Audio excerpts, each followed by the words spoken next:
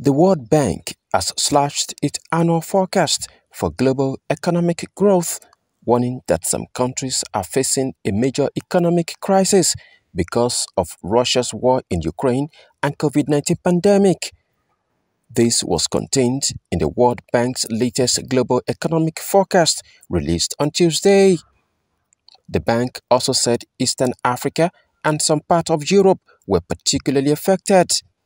It said there was a real risk that stagflation, a combination of high inflation and low growth, could return for the first time since the 1970s, spurred by increases in food and fuel prices. And when you have growth rate at the global level around 1.5%, that means you are in a very serious, severe downturn.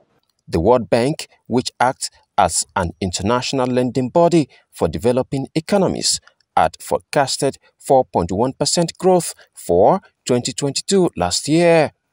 Ian Coase, director of the World Bank unit that prepares the forecast, warned that global economic weakness could lead to geopolitical risks. We still see supply disruptions. Because of the war, those supply disruptions, of course, magnified.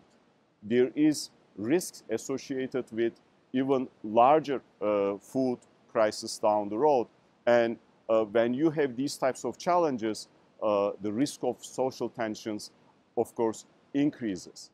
The global economy had already been impaired by the after effects of the COVID-19 pandemic, which left international supply chains in tatters and significantly hampered income growth and poverty reduction efforts in developing countries, according to the report.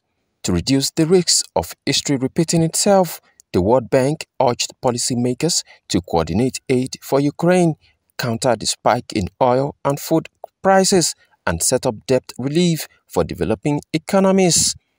Kamel Sadiq, reporting for CBA TV.